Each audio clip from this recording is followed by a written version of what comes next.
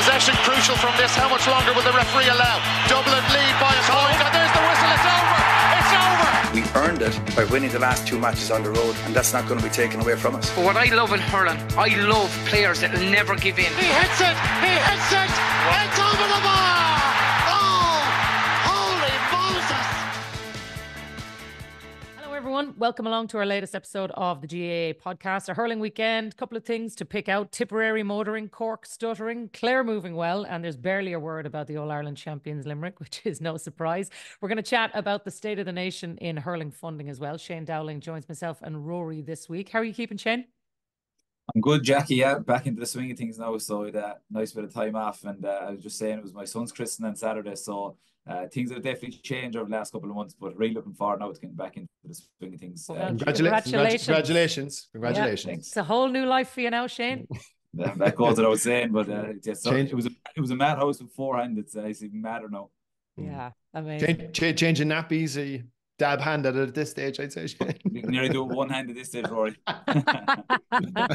I'd say there's a lot of people who definitely have felt that boat over the last few years. Well, congratulations. Delighted to have you back in action for it all. Let's start with the game of the weekend then in Thurles, because certainly felt to me, Shane, like there was a championship vibe about this. Lots of talk about Eamon O'Shea going back down there. The biggest thing to note over the weekend is lots of people have been talking about Liam Cahill's under-20s, that they were coming. Look, to me at the weekend, like they are going to be the backbone of this team come the championship, the way that they're motoring now. They're really, really firing. They are, and to be honest, like they were probably the form team of the championship last year for long periods, up until maybe just obviously they kind of limped out of it quite poorly against Galway last year. But I mean, they had a really, really good league. I mean, they were within a couple of minutes of puck of a ball beating Limerick, and at one stage last year they were nearly knocking Limerick out of the All-Ireland championship, because depending on how the result was going to go down in Ennis with Cork versus Clare. So listen, I've been honest, I'd say not that many people follow me, but for any foolish people that do and have listened to my commentary over the last while, even in Waterford, I've been a massive fan of Liam Cahill and Mikey Beavens. I think they've done an exceptional job down there. Okay, people say, well, they didn't win much, but they still can't, like the only team to beat them for a couple of years was Limerick. They obviously did a very good job with Tip underage as well. And now they're showing it at senior level. So it's no surprise to me how Tipperary are going. And I don't know if he's going to get away with a team in transition or the under-20s. I don't know if he's going to get away with that this year. I think there's a team there now in the panel that are coming nicely. And, I heard Liam saying it last night, just that he's maybe timing it a bit better this year. Because ultimately, I suppose he won't get away with it this year if the same thing happens. He needs to ensure that there's a bit of longevity, or at least that they perform at a much higher level at the latter end of this, at the championship. So, and listen, I don't know, was the scoreline a fair reflection on the game? I think Tipperary were 8 points up and did a really good goal chance that was missed, and then Galway went down and got a point. So I think they were a lot better value than, I know the goal obviously at the end made it look a bit more better, but they were very impressive. And I think what you have to come back into that team as well, Rory, Jason Ford, Cathal Barrett, Noel McGrath, Shane's right. Maybe it's just all about timing it, trying to get the right balance there. But he looked impressed with what he's seen over the last couple of weeks. There'll be fantastic competition for places, which is exactly where Liam Cahill will want to be heading into the back end of the league. It's a perfect league for them in many ways. They've had, possibly their 2 toughest matches at the start, which is Dublin and Galway, and they've come out of those with 4 points. They can really now start to focus big time. They're going to be in the top 3, which will qualify for the league next year. They will probably be in a semi-final, which will give them one massively competitive game in advance, which will be fantastic prep for Munster Championship. And I think these next 2 weeks now will be an awful lot of, I presume, given that you're heading into break week, where a lot of teams will engage in quite a serious amount of physical preparation. So I think when you come into that little bit of a break week and you've come on the back of a couple of wins, your momentum is good. The spirit will be very good in the camp. They're starting to find a couple of players, the form of Garrod O'Connor, if you're picking hurler of the year right now, 2 weeks in, and the first week of February, he probably be, the front runner. Outstanding in the Fitzgibbon, outstanding 2-man of the match performances back to back, can take the freeze. He's certainly a handful up front, and they have plenty of options in the back, in the defence as well. I think Ronan Maher is certainly settling into that full-back role. He's very mobile, so he gives you a different kind of dimension in that regard. are you robbing Peter to pay Paul? They have lots of Peters and lots of Pauls to rob. So I think it's a good position for them to be in. So I think, Tipperary in good fettle.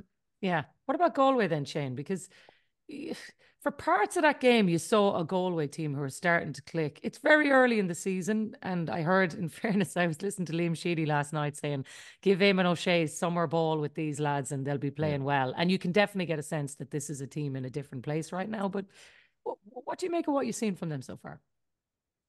Listen, obviously not going to get carried away 2 weeks in, but I think this is it's year 3 of Henry now, and they need something. There's no point in saying otherwise. And again, listen to Liam saying give Eamon O'Shea and summer ball, but they need that. They need something.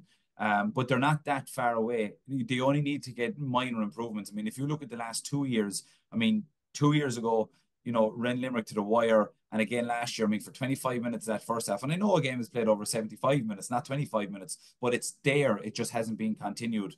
And they have very, very skillful players and very, very skillful forwards, but they just haven't come to fruition, I suppose, in the big days in the last couple of years. And that's exactly, I'd imagine, what Henry's looking for, is that can Eamon O'Shea just bring that, extra couple of % that's needed, because they have the players, they have the quality, but they just don't know if they got the, and I know where consistency in Galway has been kind of turned around for maybe a good number of years now.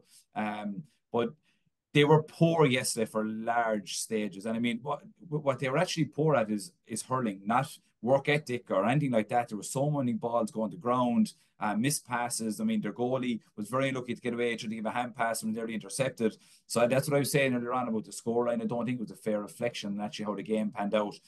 So the question I'm asking is, where are they at hurling wise? I'd say they're a long way away. I'd say I don't know, but I'd imagine having a whole pile of work done. And like everything, they're not going to be judged on the league. They need to get major honours this year. And I'd imagine no different than maybe Tipperary and a lot of counties. They are now timing the run for the latter stages, because it looked to me, maybe I'm wrong, that Eamon O'Shea probably hasn't a whole pile of work done, judging on what the hurling was like yesterday. I thought Tipperary were miles better. Yeah. Listen, they're not the only county in that same boat. There was a lot of counties who look like they're not hurling too much at this point of the year. Let's move on to a couple of the other matches.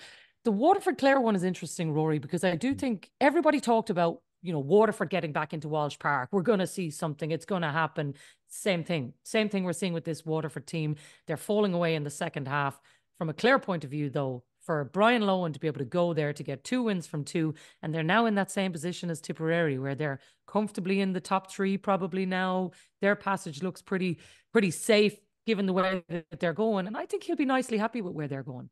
Oh, I think hugely happy, Jacqui. I think Clare, for me, are definitely ranked number 2. And maybe by a little bit of a distance at this stage. I think they've consistently shown, to be fair to them, that they're the one team that can give Limerick the most trouble. I think that's probably going to bear out again, potentially this year. It's early days, I know, but he's got a lot of depth. Aidan McCarthy looks like a fella that spent the whole winter in the gym. There's a marked difference in terms of his physical preparation. And I think he's an example really for players that might want to make that step up, particularly certain county that's not too far from home, in terms of that, what you can actually achieve. They have John Conlon was back yesterday. They still have the likes of Tony Kelly and Shane O'Donnell to come back into the mix. They're after finding a couple of players. Did a lad play in midfield? I'll be straight up. I had not heard a whole pile about Sean Ryan before. Unbelievable. The form of David Fitzgerald, Cathal Malone. I think Clare, for me, are in an unbelievable position, and I think they will be right in there for all the major honours this season. I think Brian Lohan, Liam mentioned last night, will sleep well. I think it was a very, very happy bus going home, and a fantastic opening couple of rounds, certainly for Clare. I heard Brian Lohan saying afterwards, he was asked, he obviously still has 11 players involved in Fitzgibbon as well, Shane, which is a juggling act in itself. And he was kind of asked, are you going to rest them? Are you going to give them a break? And he was like, here, they're only 2 weeks into the season, So it sounded to me like he was like, look, let me take responsibility for what this team is going to do. And it sounded, maybe he doesn't want to win the league, who knows? But he was pretty gung-ho about trying to get as many of them involved in as many matches as he possibly can to get a real look at where he's going. This is it, and we all know the way the Munster Championship is, and how hard it's going to be when the time comes around. So I think what we're seeing in more recent times than maybe previous times, you know, when with the new Munster round robin, is management teams know that they need to have a huge amount of depth in their squad. Even if you had a full body, a full deck to pick from, you're still going to pick up injuries along the way. You're still going to have tired bodies. That's if you have a full deck. Now, if you don't have a full deck, now you need even more people again. Like, so you do need 24, 26 people. It's not 20 anymore.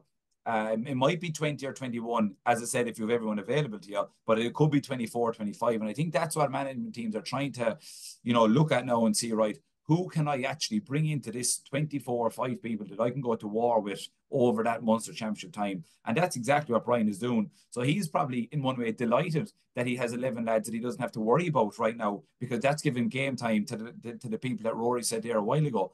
So he is in a very strong position. And you could say the same with Davy. You know, he has a lot of bodies that are out injured at the minute. Yeah. The beauty for him is the bodies that are out injured are, well, proven. I don't know if that's the right word, but they're there for a long number of years anyway. He knows exactly what he has with them. And that's then giving other lads opportunities to play like they did yesterday. And they will also learn, okay, who can I go to war with ahead of, you know, in the next couple of months? But I judge Waterford off of Davy's body language yesterday. And while there was a home game against obviously Clare with all that's going on with him and Brian Lohan, etc., it was a case of that you just move on. I didn't see any urgency in anything yesterday, including their play, by the way. I thought they were quite poor for a lot of the game. But I don't think he's going to be worried now, because, again, Davy has openly said, don't judge me after year 1, judge me after year 2. And if I don't do anything in year 2, well, or maybe year 3, if he gets that far, well, you know, so he knows he's under pressure now as well. But if Stephen Bennett's injury was more serious, who knows? It looked like a hamstring injury yesterday. If he was to be without him, that is a different scenario, where even if it's only a couple of weeks, missing him for one championship game in early April could be a complete swing of a match for them. It could, but you need when you're trying to make a breakthrough, coming on the back of the year that they had last year. You know, he's going to not want to go around saying, oh, he was missing or he was missing. He's going to say, we have everybody now. I don't want any more excuses. And actually, I was reading one or two of the interviews of the Waterford selectors over the last couple of weeks, and I just get the feeling they're done with excuses. I think they just want everyone to be there. I'd say the players have taken a good look at themselves, and they know that they need to step up to the plate this year, because you can't just always go blaming managers. Essentially, it's the players have to step up as well. Look, we've talked a lot about Waterford, so we'll leave them aside for the moment, because there's another big issue we need to talk about, Rory, and sadly it's Cork again. After watching them at the weekend, are you any more convinced that they are solving problems? Because there was elements of their play on Saturday night that were very encouraging, but yet again, they're scratching their head, no points after 2 games. I think I heard Liam Sheedy on last night's show describe their first 20 minutes as abysmal. I'd be stronger than that. It was borderline disgraceful. You are playing Kilkenny, a traditional rival going back I don't know how many years. You've your first home match in Super Value Park Queeve, hurling or football. The leagues are back since the 27th of January. So this is the first time the Cork public were going to be going down there in relatively big numbers. There was 16,000 people or something. There was 20,000, like 16,500, but that's paid in. That doesn't include children. So there was probably 20, maybe more than 20,000 down there. And for them to play the way they did in the first 20 minutes was beyond baffling. I could not understand it. It was like 15 lads that had met each other below the Roadstone Park Hotel for the first time and got the bus up to Páirc Uí Chaoimh afterwards. It was bizarre now. I couldn't make head nor tail of it. I mean, Kilkenny set the tone, they set the pace, everything about them was quick, fast, efficient. Cork was so passive, disengaged. Now, they rallied just before half-time. Conor O'Callaghan, who I think potentially is a little bit of a find at midfield and could potentially force his way into the team, he scored a goal, which I think maybe gave him a little bit of a lift, and they scored 1-4 without reply. But it was atrocious. It was so disappointing. And I think it will have definitely angered Pat. I think we saw a bit of a reaction in the second half where maybe they could have actually sneaked a win in the end, but it would have been a disservice. I think something that I definitely noticed as well, Jacqui, and this isn't particular to this game on Saturday night, is when a team allows another team an 8, 9, 10-point lead. And invariably, what we have seen in the past is teams will re-establish themselves in that game, but it will usurp and drain so much energy to actually get that comeback into such an order, that what I've noticed is a sort of a pattern whereby the team that has allowed the comeback to happen almost get a little bit of a pit stop, and for the last 10 minutes push on and end up winning the game anyway, because you've allowed yourself to be, you know, so far behind initially, like 9 points behind after 20 minutes. It was just horrendous. But I think you have to give Kilkenny massive credit as well. I think, again, when you talk about teams in good fettle, Lachlan Gale's lads are starting to kind of drift back into the panel. You know, he's found one or two players. Mikey Carey coming back is huge plus for them. I thought he was outstanding. He took him off, I think, about 15 minutes ago, but I'd say to empty the tank at that stage. And they deserved their win, to be perfectly honest. I felt that it would have been a total disservice had they not gone out of Páirc Uí Chaoimh on Saturday night with 2 points. Yeah, I thought Kilkenny were full value for it. And to be fair, given what had happened with them the previous week in Wexford, that's a big statement by Derek Ling, I think, Shane, for Kilkenny to be able to come down there to get that victory. It probably says as much about their team. Yes, the Cork issues are well put there by Rory, but let's focus on Kilkenny for a minute and how important this victory on the road is for them. I'll focus on them in 2 seconds, but just to touch on Cork before we move on for them, right? I was working at the opening game there last year, Cork versus Limerick, and Cork won, and you'd swear Cork were after win the All-Ireland. Standing ovation, players coming off the field. You know, it was the first or second week in February as well. It was as if this was the greatest thing that has happened in Cork hurling in so long. I actually think what happened the weekend will be a good thing for Cork, because now they'll have a reference point, right? It was so bad that they'll actually now go away and review it and talk about it. Whereas if they beat Limerick last year, big win, they'll move on, and then they just get caught. Whereas now they'll be able to take a step back and actually realise the problems that are there and go after it. So sometimes I think things like that, if you can catch them earlier on in the year, they could turn out to be a benefit. I don't know, will it, by the way? But the problem is, though, Shane, right? It's a very quick turnaround to work that out, because you've got Waterford coming to the park again in 2 weeks' time. Then you're away for your final 2 games against Offaly and Wexford. And they now have to win all of them, basically, to secure their top flight for next season. So you can talk about like learning these lessons and all that. But if they don't learn them quickly, they're going to be learning them in a whole lot of different space next year in Division 2. I agree, and I've been Cork's biggest critic over the last couple of years, because I have just seen them play games where it's just kind of been non-contact hurling, and I don't know, have we seen enough evidence that that's going to change this year? I'm just saying, you'd rather something like that to happen now rather than waiting for the Munster Championship. But to go back to Kilkenny, I mean, it's of no surprise probably to any of us here that they're able to come and produce a performance like that. Have they gotten enough credit over the last couple of years? Possibly not. As Rory said there, the likes of Mikey Carey back is huge for them as well. You know, Derek Ling now is after learning last year. So again, they probably haven't got the credit that they deserve. But you the one thing you always know what you're going to get with Kilkenny is what you don't know what you're going to get with Cork. They're always going to. Yeah. No, that's just the bottom line. Yeah, therein lies the problem, Rory. That's it, yeah, and it's absolute, like, that is it in a nutshell. You were like, there's certain non-negotiables with Kilkenny, and that is work rate, you know, the application, 100% commitment, going for every ball, never giving up, and playing full on, full-blooded, like 100% for 70 minutes. And if that's not good enough to take their beating, they move on. That's a non-negotiable with Kilkenny. That we did not see that for the first 20 minutes on Saturday night from Cork, and they're in. Exactly as Shane said, lies the problem. Yeah. Well, problems for them to sort out. Let's move on, because there was drama, like a huge amount of drama in both Wexford and Antrim in the other games at the weekend. You look at the Wexford one first, Shane, and they eventually snatched a draw with 13 men, but it seemed to me like a lot of talk around that Jack O'Connor red card. When you look at it, I think the difficulty for Sean Stack at the time was that he only saw the aftermath of the hand moving out, and he sent him off rightly because he did interfere with the face guard. Whatever Jack O'Connor felt about it, if you do that, you're gone. The thing is, David King is clearly grabbing his face guard as well, and it should have been none or both of them. And I think, listen, by the letter of the law, they both should have got sent off. But the anger around Wexford Park over it was probably rightly felt. It was. Do we mention the war and bring up VAR or help from referees? I think it has to get there at some point. It's a really interesting point, though, Shane, on VAR, because what would happen in that scenario? Let's say if you have a contentious call and somebody says, "Okay, I want to contest that through VAR," So Offaly say or Wexford say we want to contest that. So they say, okay, well, we're going to stand over a decision, but instead of Jack O'Connor being confirmed for his red, we're going to send off another fella as well. So it becomes it's I tell you, it's all a laugh and a joke now, right? Imagine that was a Leinster final, with 10 minutes to go or 15 minutes to go. So it's as I said, you need a full pod to talk about that and the pros and the cons to it. But listen, and this is the piece about Sean Stack and any other referee, right?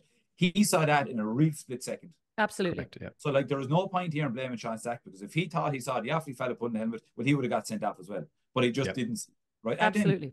But he needs to be helped. Exactly. But then he left people say, well, it is his job to spot these things. Yeah, but he's human. So referees are going to miss all these things loads of times. What about Liam Gordon missing the 11 steps in the game, Clare and Waterford, with the Waterford goal? All these things are going to be there.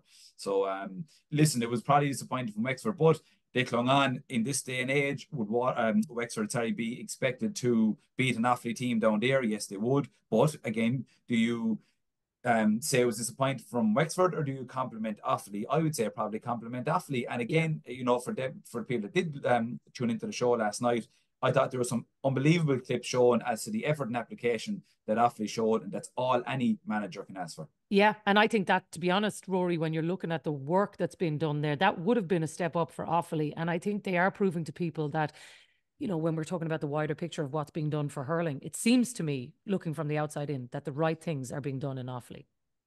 And they have in Brian Dignan, an unbelievable target man. I think it was 1-6 in the end. To see it like a top class player, I think their reaction on the full-time whistle would give you an indication that they probably felt this was definitely a point dropped. What an opportunity to go to Wexford Park, get 2 points on the board, potentially stay, go after, maybe given what the travails in Cork, etc. They wouldn't necessarily hold too many fears of playing them at the minute. So I think it was an opportunity missed. I mean, ultimately, I know the second sending off happened so late, but it was against 13 men. And I think from that point of view, they will feel that maybe they left a point after them, but played unbelievable hurling. I think there was a couple of things that struck me in terms of the game itself. Firstly, it was fantastic to see a match under lights in Wexford Park, because that's the first time that we've seen it, obviously, this season and on TV. The national anthem beforehand, there was a little girl sang the national anthem beforehand. What a performance. What a performance. And we've heard it about rugby and the little lad that sang it yesterday in the Aviva, but the girl who sang the national anthem, I think she was only 9 or 10. It was incredible. I think the big thing from a Wexford point of view, they're going to have an issue now, because those 2 red cards are straight red cards. So they'll potentially, unless they contest them, they're going to have suspensions. They're also already missing the likes of Matthew O'Hanlon, Rory O'Connor, Liam McGovern, and a few other really key, stalwarts of their team. And so this is obviously going to test Rossiter's panel. He's got a couple of weeks maybe to sort it out, and there'll be a couple of players that'll drip back in. But yeah, I think, look, I would say it was a point gain from Wexford in the end. It should have been a match that they probably would have targeted to win. I think Wexford can be quite frustrating. Go down to Nolan Park the week before, put in a performance like they did against Kilkenny, and then be as flat the following week at home in a game where many people feel that they should win, is probably classic Wexford in many ways. And, it's getting that consistency right will be a big challenge for Keith Rossiter. Yep, agreed. If you thought that one was dramatic, though, Corrigan Park, I mean, I was watching the highlights of this and I just thought, what a difficult way to lose a game with Tiernan Smith in the Antrim goal, just having one of those moments that you just don't want to watch back. But I was thinking, though, Shane, for Dublin, if they are to try to cement their own passage for next season, those important points on the road to go all the way up there. They've got Limerick at home next, which, based on what we're watching with Limerick, they're still only in second gear. They're barely getting out of it, and not needing to either, by the way. Then they've got to go away to Galway, and they've got their final home game against Westmeath. So it's an important point for Dublin on the road to go away and get 2 points up there with a performance that they have been hit and miss so far this year. So I think, Micheál will take a lot from that. Well, I actually thought Antrim would win the game, to be honest, the weekend. Like it should become of if it comes to a surprise to anybody in the GA circles that Dublin struggled to get a win in Cork Park, well then they haven't been watching Antrim's performances up there over the last couple of years and been honest about it. And obviously after retreating back into the goals this year with the club, I kind of get exactly how he probably feels, and I know these things happen, and will no doubt happen to me before I finish up, whenever that'll be in the goals. But like Antrim should have won the game, right? So it Dublin robbed it. That's the bottom line. So Michal just wanted, like, if you offered him a 1 point win before the game, I'd say he would have taken it. But sometimes a 1 point win isn't enough. You still like to see a decent performance. Not so sure the performance was decent, but they still got it. I'm not convinced on Dublin. I'm just not convinced. You could say they're a team in transition if you want to use that word. As you said, they have a couple of difficult fixtures coming up. So I just don't know, are we going to see much from them this year? You know, what are you judging that off? The opening 2 games in the league, possibly. But overall, I think Michal has a big job in his hands up there. And I think, you know, Darren Gleeson probably would have looked and said, okay, Limerick first. Do I really put all my eggs in that basket now and I'm not going to win anyway, or do I just keep him for that one big game against Dublin? He'd be absolutely sickened that they couldn't get a result there. Yes, absolutely sickened, because he knows, I suppose, that these games are massive up there. And no, I'd say they were fierce disappointed. But I would say in previous years, for them to think that they could have beaten a Dublin up there would have come as a shock. I would suspect that they expected to get a win up there yesterday, and that's why they're probably so disappointed. Yeah, body language looked like that, Rory, to be fair. And I think Shane's right. They would have wanted and targeted that game, because I think the All-Ireland champions is probably a different prospect on day one. But that Dublin game was right in the melting pot for the whole game. Oh, yeah, it was a terrific game. And like, they played some very good hurling in spells. The only issue, I suppose, in Cork Park, and especially at this time of the year, the wind can play a very significant role in terms of what you do with and against it. It's quite high up, as we see the mountains very close in the background, and the pitch itself is quite tight and small. You could see lads basically. It's certainly in the first half, Dublin were firing points over from inside their own half back line. From an Antrim perspective, I think, you know, it will be a bit of a sickener. And as Shane said, like, it was definitely a game that they would have targeted. But I suppose from Dublin's perspective, it was a difficult day for them. Obviously, the news of Shane O'Hanlon breaking beforehand. There's a lot of Vincent's lads on the panel. That would have had an effect. They would have all known him. They would have all been quite close to him. It was a big shock, I suppose, for everybody involved in Dublin circles. It was very, very sudden. And I suppose, look, it was quite poignant beforehand in terms of minute silence and all of that. Did that have an effect on their performance? I don't think so. I think, look, Antrim played really good in lots of spells, and just unfortunately didn't get the win on the day. But, you know, I think Dublin will be delighted to have gotten out of there with 2 points. Yeah. One player, sorry, that just wasn't mentioned last night, I thought, was Conal Cunning. Like, Yeah. 1-4-1-5 play. Like, he was unbelievable yesterday, and you know, he is a really, really quality player. And you know, sometimes when Kerry play and Shane Conway plays for Kerry, it's all, if he was in a different county, he'd get into a lot of teams as well. Conal Cunning's been exceptional for Antrim over the last couple of years, and I thought some of the scores he got yesterday against an opposition who would fancy themselves to go close in Leinster, I thought he was really, really good. Actually, he definitely deserves a mention.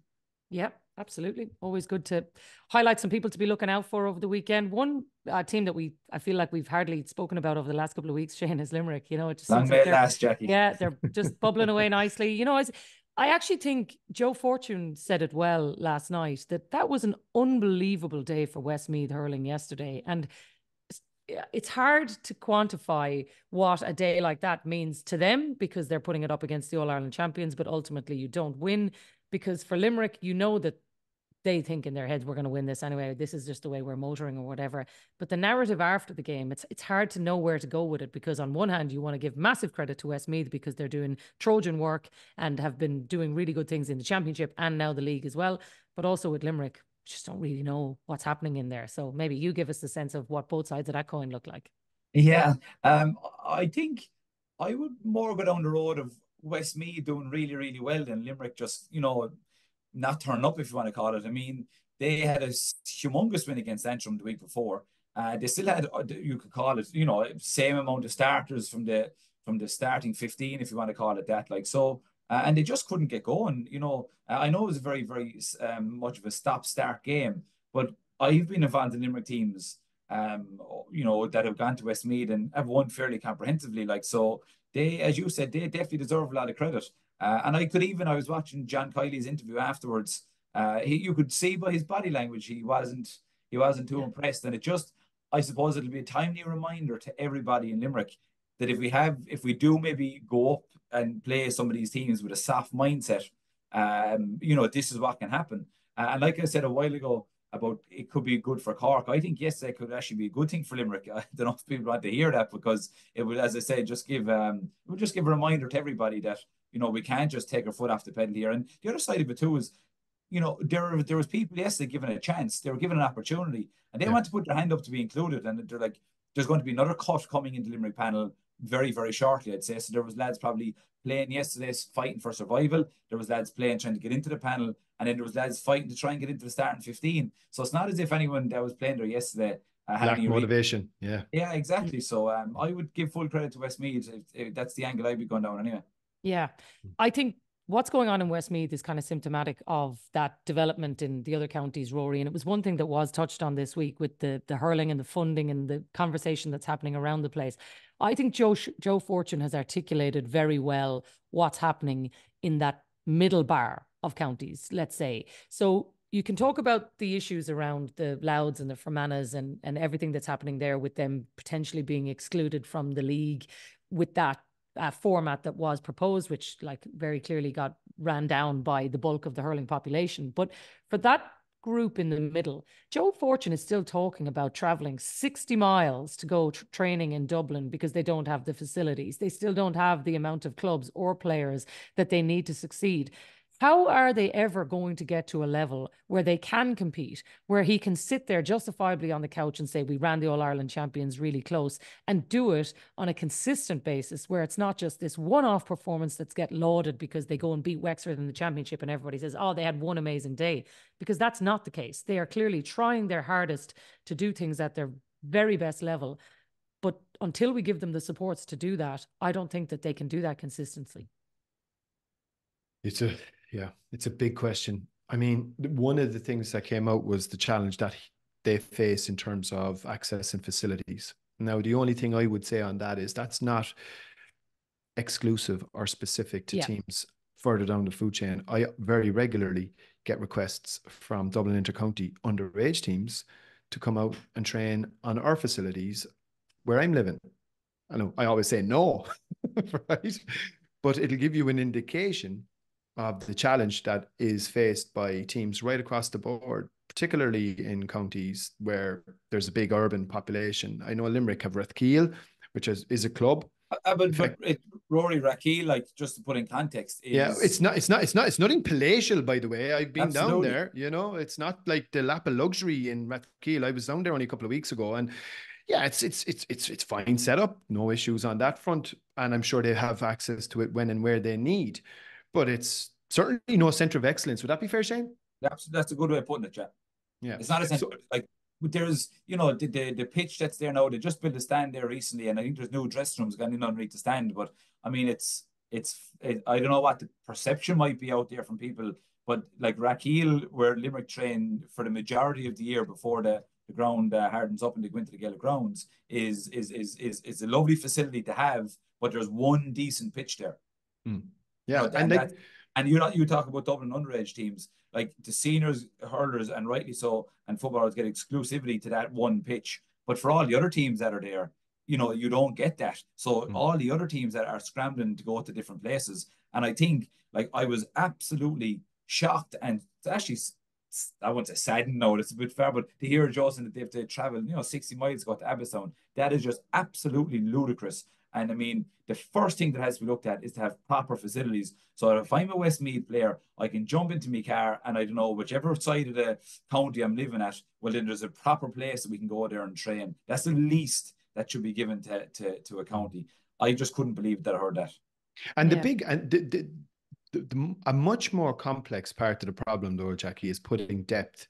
Depth of quality and depth of player is where you're ultimately going to make massive gains. And I think a proper program of games at club level is a challenge.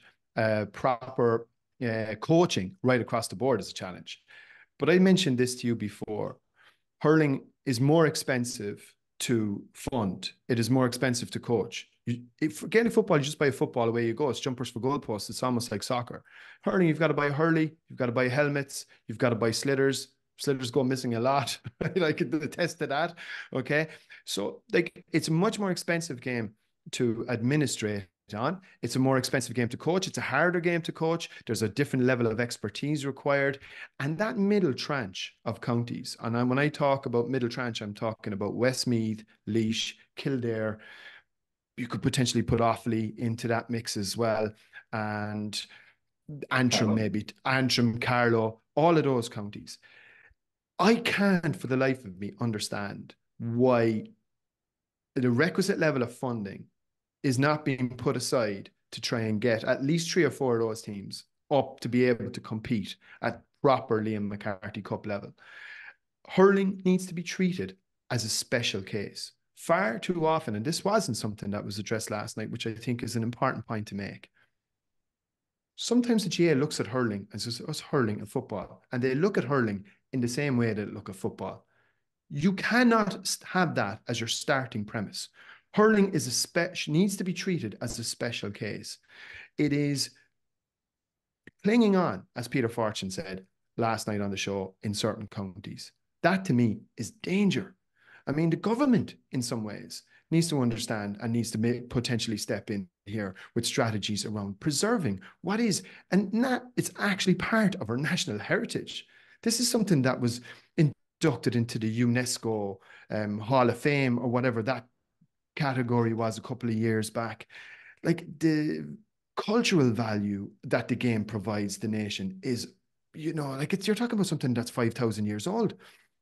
So to see it just as a sport, and from the GA's perspective, to just categorize it as, oh, we'll have an hurling development committee, or we come up with this plan or that plan. To me, that is just going around in circles, and it's just an absolute guarantee of repetition of failure, because that's what's effectively happened over the last 140 years. And ultimately it ends up being left to, you know, people soldiering and ploughing loan furrows in clubs, and basically people that are, you know, taking on sort of pilgrimage roles to try and keep the game alive. Do you know what, though? I have never seen such a concerted approach by everybody involved in the game to want to make it better. Like, Shane, one thing that I think hurling is so unique in is that the people who have 9, 10 All-Ireland medals, the people who have no All-Ireland medals, who've been, you know, playing away in Division 4, Division 3, in the Ring the Mar Cups, everybody is united in this. Whereas, like, in some other sports, if you took a Premier League footballer in England, let's say, and said, look, we're having a problem in League One or whatever, I don't think the investment or the opportunity is there for them to actually go and get their hands in it and do it. All the people involved in hurling want to go on the ground. They want to help. I'm listening to people like Anthony Daly talking on his podcast saying, how can I get out there? How can I be involved in this? People like Liam Sheedy, people like Donal Óg Cusack.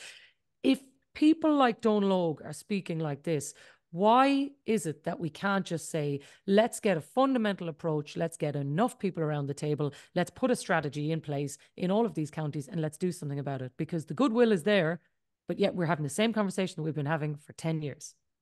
I think it's called incompetent people. I can't, like, you have all these people talking about it, but the people that are in charge aren't seeming to do anything about it. So as far as I'm concerned, it's incompetent. If you have somebody in charge and they're not listening to anybody, I just don't, like, you know, you have to listen. You just have to listen. And if everybody, as you spoke about there, Jacqui, mentioned all them people are continuously talking about it, why can't something be done about it? And the only thing I'd like to add from Rory's point is, yes, you need finance. You absolutely need money, no question. But it can't be all about money. Because you can get whatever amount of money that you want, and you could give 10 million to all the clubs that are county boards that Rory mentioned there. But some people, they might have the right people in charge. So with finance, you need support and you need accountability, because, you know, money is important. You need to buy the equipment. You need to get the centre of excellences. You need to be able to pay coaches and people and whatever else, right? You have to be able to do that. But then you need support and you need accountability. And all from what I can see at the minute is that there is no support. Like, I don't know the answer to this question. Martin Fogarty finished up in 2021. Why was he not replaced? Is there an answer for that? Maybe I should know. He hasn't been. Yeah. He hasn't been replaced. So why has he not been replaced? Are they trying to save money? Because they're saying there's a cost to getting somebody else in. I love listening to him. But what him and Paddy Butler had done previously to him was amazing. But it still is only a one-man show. It seems to me it's almost like I was listening to Adrian Moran during the week, the Longford manager, talking about there being only 3 senior teams in Longford. And I was thinking, oh yeah, but what about the intermediate and junior? Until he went on and said there's no intermediate and junior clubs. And I was thinking, if there's 20 football clubs, how can there be 0 hurling clubs in those places? So some of it is, yes, the likes of having these inspirational characters who come in there, Shane, and want people to play the game like what Martin would have done in places. But surely having the club there in the first place should be the first point. And this is why we are, I won't say that it might be in my lifetime, right? But we are so far away from getting this thing even remotely close to right. But it has to start somewhere.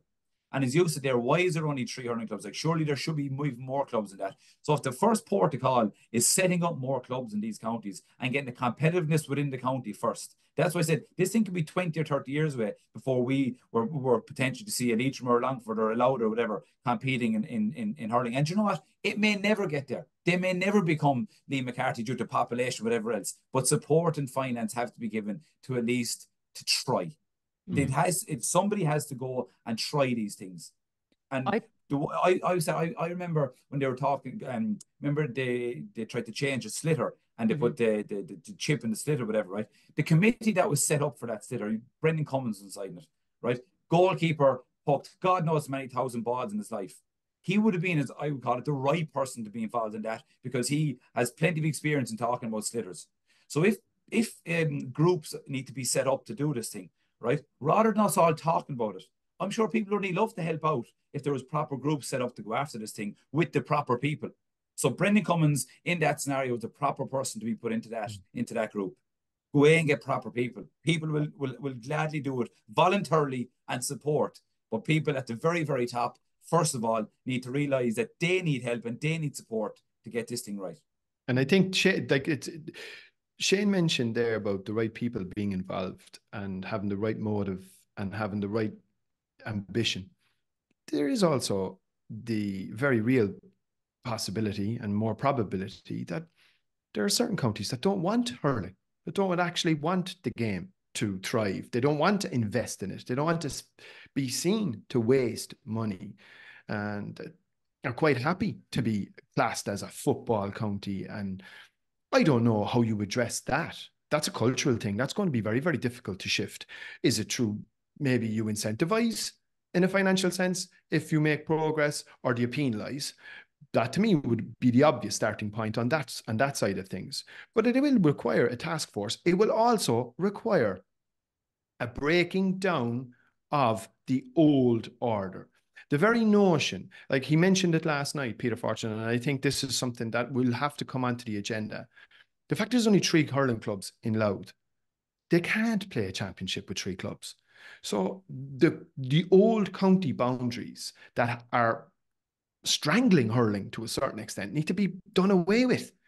If Louth, Meath and Armagh all come together to play in a hurling league or a hurling championship, what's wrong with that? Donald Cusack, many moons ago, made the point about the potential of having an amalgamated team representing Ulster that could compete at Liam McCarthy Cup level. Didn't know so much as get off the ground as an idea because was shot down by vested interests. All of these things get poo-pooed, but because they're radical and they're very much against the sort of conventional wisdom. But the conventional wisdom hasn't served us well. The game, as Peter mentioned last night, is dying in half the counties across the country. Yeah. And like, it's such a brilliant game. Like, that's the thing, Shane. Like, let's finish up on this, because the one thing is, we all love it. When it gets going and it's a show, imagine if there was a hurling festival on All-Ireland final weekend and you had the Racker, the Ring, the Mar, they were all there. All the hurling people were there on one weekend, and it was a spectacular sell to the world of this amazing thing. It seems so simple in theory, because when you watch it, you know people would buy into this game.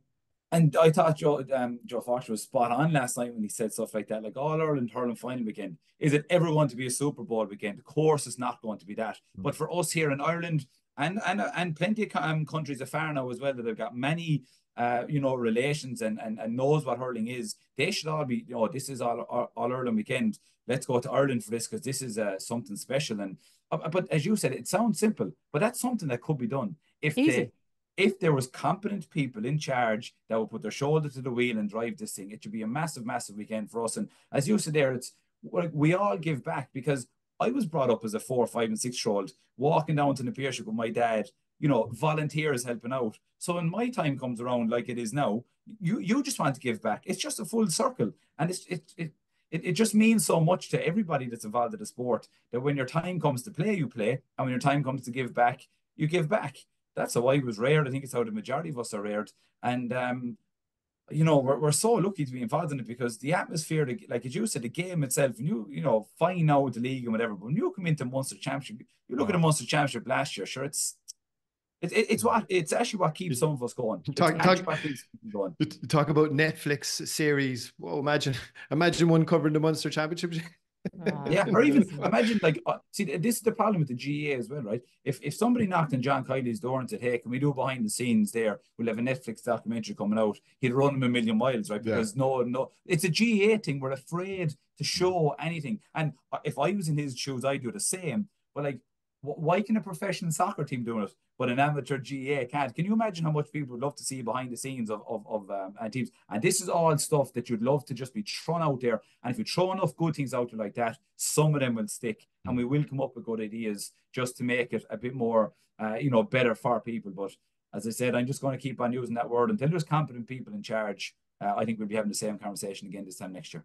Yeah, well, look, we're not going to solve these issues today, but it is encouraging to see people talking about it. And I think that has to continue, because this thing, it's not going to solve itself. It really isn't. But we're going to have to leave it there for the week, lads. Thoroughly enjoyed your company, and looking forward to another bit of football at the weekend. Myself and Rory will be back on Thursday to look ahead to that one. And Shane, we'll see you in a couple of weeks. Enjoy the hurling. Enjoy fatherhood. Thanks a million for being with us. No problem. Thanks a million. Dublin lead by a point, and there's the whistle. It's over. It's over.